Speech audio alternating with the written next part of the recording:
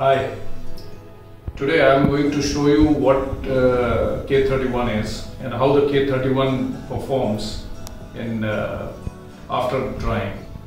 So I just got this piece from glass. Ashwini, come closer.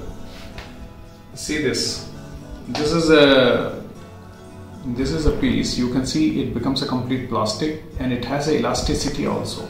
Can you see this? And it comes back.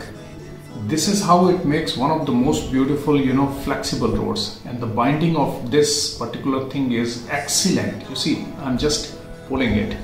Can you see how much the elasticity is there? This is what the beauty of K31 is, and this makes the great binding between the particles and makes one of the best flexible rods. This is what is K31 is.